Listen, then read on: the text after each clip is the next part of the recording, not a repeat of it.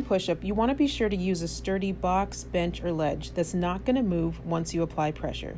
To start, have your hands just outside of shoulder width, arms are straight, legs are straight, with your body in a nice straight alignment. As you lower your chest towards the box, it should either touch or just about touch the bench. Then you want to exhale and push up back to your starting position. Be sure to keep your body in a nice straight alignment.